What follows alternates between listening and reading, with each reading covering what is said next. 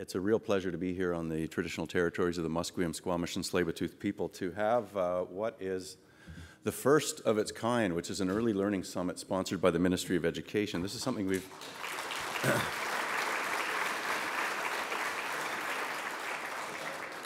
This is something we've never done before, and judging by the size of the room, it's something that was long, long overdue. And I think we have 225 people here registered from every part of the province to participate here today and exchange ideas. And indeed, it is very exciting to get the kinds of experiences that people have in this room together under one roof, to have a conversation that's long overdue, to look at the government's initiatives over many fronts on expansion of childcare, and to see what more we can do. There are indeed partnerships that haven't even been formed yet right here in this room. There are best practices that we aren't aware of between each other.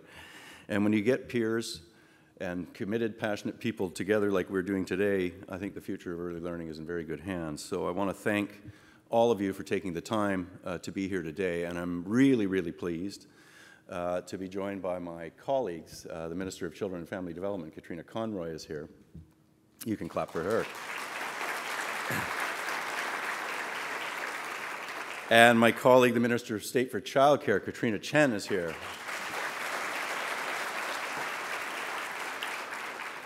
And they are part of our matrilinealish cabinet. Listen, one of the reasons that we're here is something that we've been talking about for a long time in the education system. A statistic, I suppose, but a reality that is very sad and stark.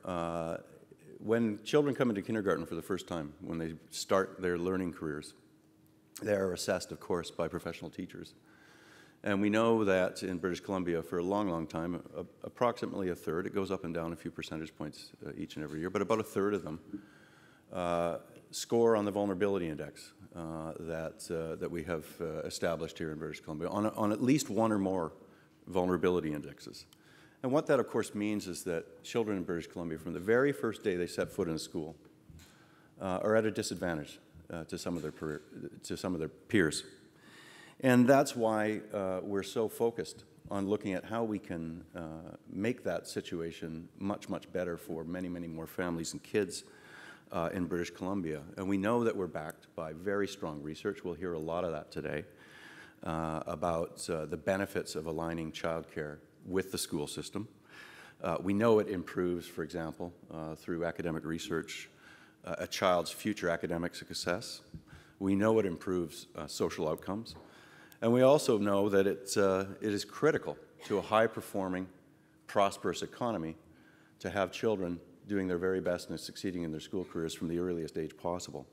So we'll hear today about the return on investment to the economy when early learning experiences are of high quality, and we'll hear that from Craig Alexander and other economists who will share their perspectives and their research on jurisdictions right around the world. And it is instructive for us here in British Columbia to make those arguments all throughout society as to why this is the best investment, not just in the fairness and the justice of helping children do well, but in the benefits that all of us get as a society and as an economy.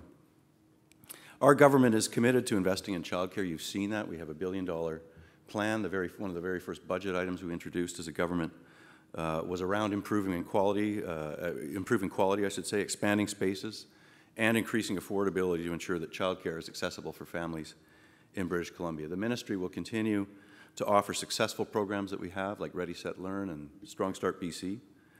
We're making sure that education professionals and parents and caregivers have the knowledge required to support kids as they move forward in their K-12 studies to reach their full potential. And I'm really excited about the work that has been done around the early learning framework, something that very many of you in this room were a critically key part of helping government achieve.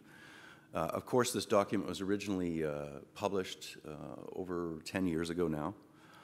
It was groundbreaking at the time. It helped change early years practice in BC. It offered guidance and support to education professionals and families and caregivers who were involved in the early learning programs at that time. But the newly revised framework establishes a vision that I think that is much more forward-looking for early care and learning in British Columbia. And of course, I think many of you have the document before you. It advocates for the importance of development and learning of young children, 0 to 8 years of age, in learning environments, whether they're Strong Start BC programs or primary classrooms, or childcare settings, preschools, and other early childhood development and child health programs. And it guides early learning programs and activities and encourages discussions with families about their child's early learning, and it shapes professional development in British Columbia. The framework was revised, of course, in response to the changes that we see in British Columbia, economic, social, and cultural changes in our province that had, in a way, stale-dated the previous iteration of the framework. Now we have new perspectives that are long overdue in the framework, new tools, new resources to help young learners be successful. And I have to say again, I'm grateful. There were 600 early child care and education stakeholders, including the BC Teachers Federation, including members of the Early Learning Framework Advisory Committee, including Indigenous partners, the First Nations Education Steering Committee, Métis Nation BC, and the BC Aboriginal Child Care Society, who contributed tremendously to the development of the new framework. So thank you to each and every one of you who gave your time and your expertise and knowledge to get that document completed. You deserve the recognition for it, and because of your hard work, the framework is now aligned with the K-12 education curriculum. It's now a focus on children 0 to 8, not just 0 to 5 for the first time. And importantly, it aligns with government and Canada's obligation on reconciliation by integrating Indigenous perspectives and worldviews, as well as critical principles of inclusion to support children with special needs throughout, from the earliest age right through their school careers. And the document supports professional learning for early learning professionals while expanding supports for families of young children. We're receiving already national and international attention for the framework. It's making a positive difference in the lives of our province's early learners. So today, in addition to discussing the framework, we're also going to be discussing and engaging with you to see what you think about our government's plan regarding new before and after school care options on school grounds throughout British Columbia. And I see a lot of my colleagues from administration and elected office in BC's 60 school districts here. This is part of government's movement towards a universal childcare system and the ways that we're looking at providing more access to quality before and after school care that is affordable for families in British Columbia. So we're creating a policy framework that enables boards of education to operate before and after school directly or through a licensed partner that will protect spaces that are funded to provide childcare and supports partnership agreements to emerge with operators.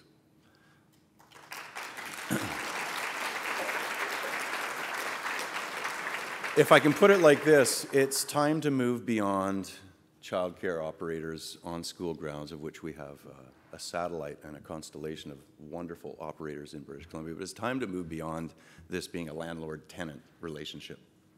And it's time to move this towards a complete education community in our school system.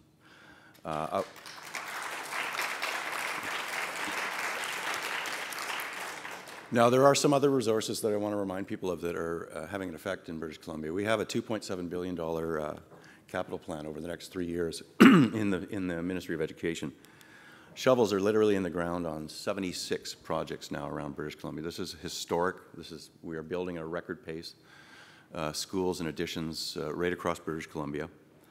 Many of these new buildings will have neighborhood learning centers, and almost all of them dedicate that space towards early childhood education and childcare spaces. Hundreds of spaces are literally under construction right now with shovels in the ground.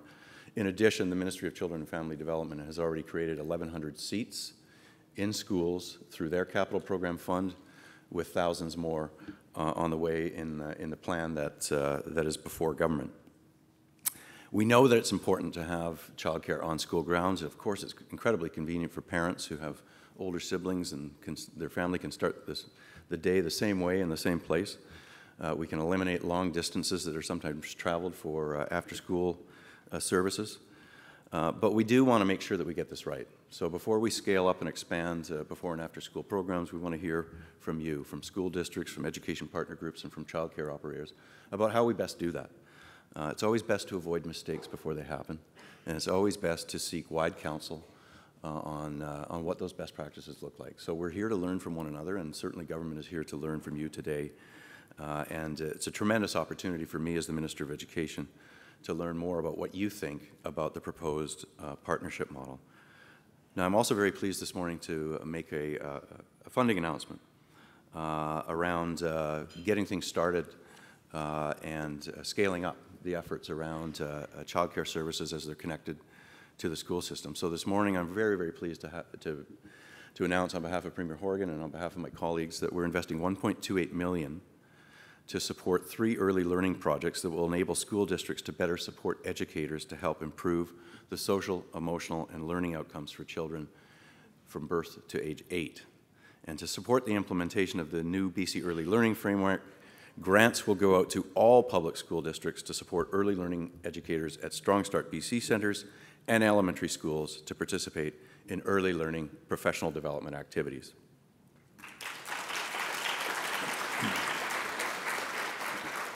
In addition, the funding is going to support district capacity building through 2 early learning programs. Grants will be distributed to 47 school districts participating in the Changing Results for Young Children and the 12 districts that are participating in the Strengthening Early Years to Kindergarten Transitions programs.